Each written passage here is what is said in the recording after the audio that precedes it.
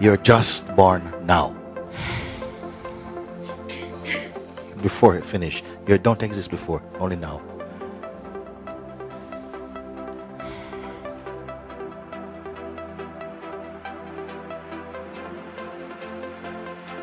Say something that is only about now. Don't report anything about past, because it has no life apart from memory and belief. So forget about it now. If you can. Just now you're here. Say something from here. That belongs only to here now. Because whatever you speak about the future, it doesn't really exist. It's all some kind of projection. Whatever is past is actually finished. It can only linger through memory and wish. So you needn't be concerned about it. If the past is alive, you're giving it life. It has no other life apart from your meaning gives it life. This is why people who have severe cases of amnesia, they're not depressed at all. And so we suffer through not just memory, but the attachment to memory. It keeps the thread of moments past apparently alive. And we bring it around in a way, torture ourselves with things that nobody else knows of this. You're doing it all by yourself. I don't feel that we're doing it consciously and deliberately, but more out of habit. Just start now. Just be now. Okay, okay. Pay attention only to now. Now. Okay. Just as you are. What you to report? What can you report? Of only that belongs now. Seen as I've said before, whatever is past can only keep apparently alive through your interest and memory and association. The importance you give it breathes life into it, but it's a corpse, it's finished. And about the future is only a kind of an escape from the opportunity of just being where you are now. So just be where you are now. And I'm not talking about this present moment, what's going on in the room, not this. That within which even this present moment is perceived.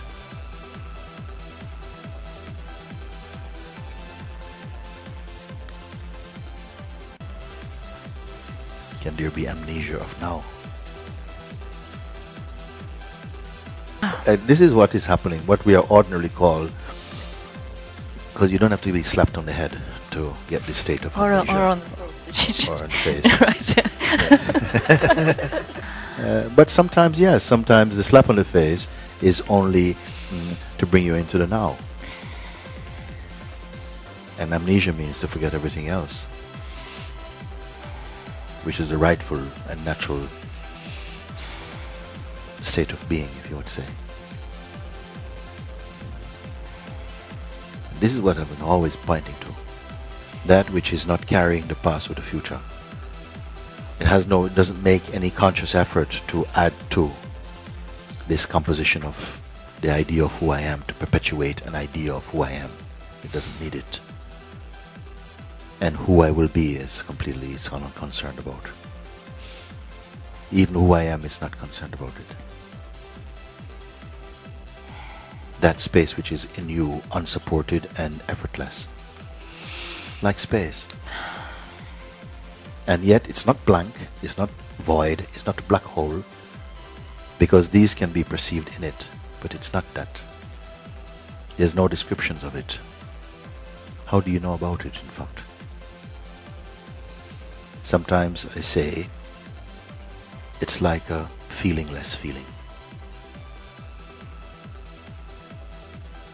Yesterday I used the term a non-phenomenal recognition, meaning it's not something that you can point to objectively, but yet somehow is the intuitive, subjective awareness somehow. Let's not say more.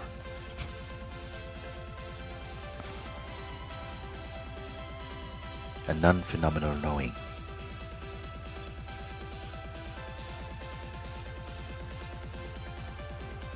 It means that which is effortless in you.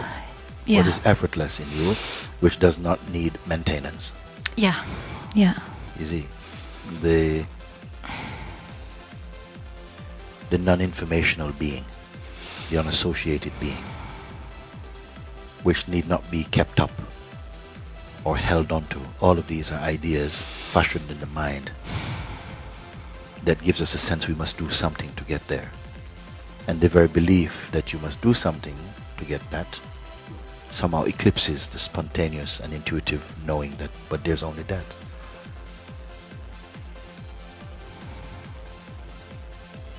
A real seeing, a real completeness, real satisfaction in this insight. Nothing theoretical about it. And in that seeing, it is as though you are space again, like you're space, moving in space, not carrying, no burden.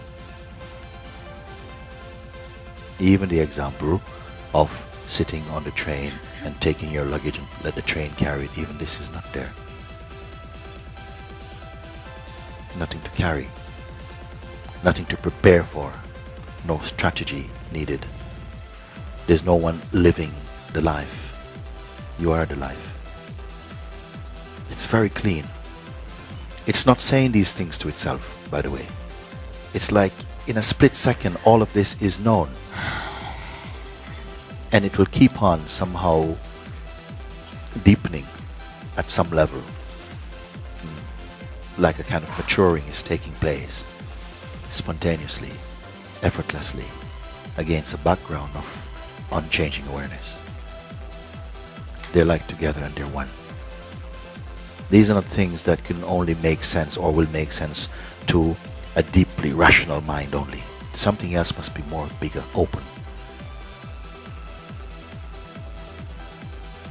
Because rational thinking is not enough to contain you.